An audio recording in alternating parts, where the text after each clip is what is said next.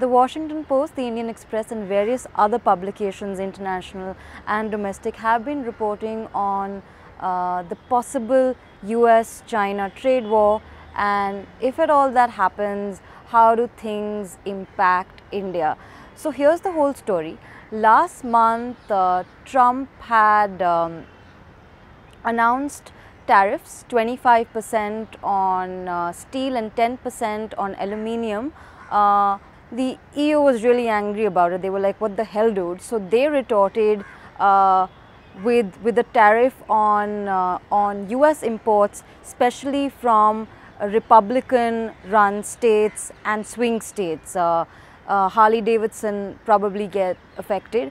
Now, after that, Trump went ahead and announced a tariff on close to 1,300 products imported from China, 25% or so. And now China got angry and said, hey, what the hell? And they announced a 25% tariff. The entire amount will be close to $50 billion or so. And this will affect soybean farmers, especially from Midwest states, Iowa and a few more which had actually voted for Trump. It may also affect Boeing a little bit, and basically companies that need aluminium and steel. Now, some analysts are saying that this could turn into a full-fledged trade war, but I don't think that's going to happen, because Trump is just fond of kabuki theatre. He's all about drama. Basically, the federal law that Trump has used to announce this tariff requires that his administration does consultations with China, and China comes to the negotiating table. Also, China is likely to appeal to WTO, to the Dispute Settlements Committee, and if that happens, it's likely that things are going to go well for China.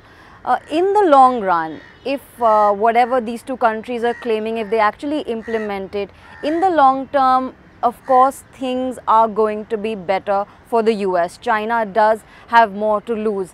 But in the short term, because China holds, I think, close to $1 trillion of US Treasury bonds, if they sell them, that could severely impact the US economy.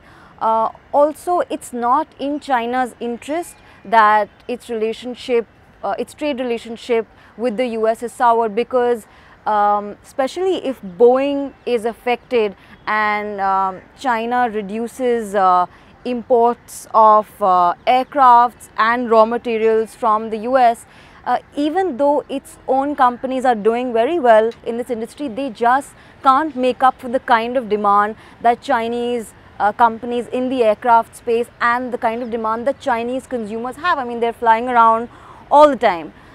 So basically, if this happens, it's not good for anybody.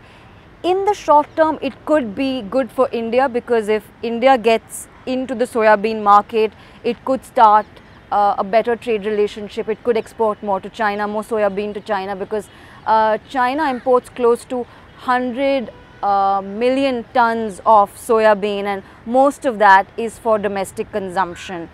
However, if the US is impacted, then the US Fed is likely to take interest rates higher faster than they would have otherwise.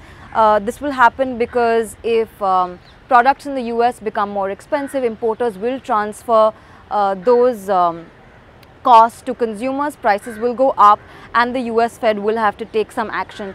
Now, this will be bad for the Indian banking and finance sector, because we're already under a lot of pressure because of NPAs.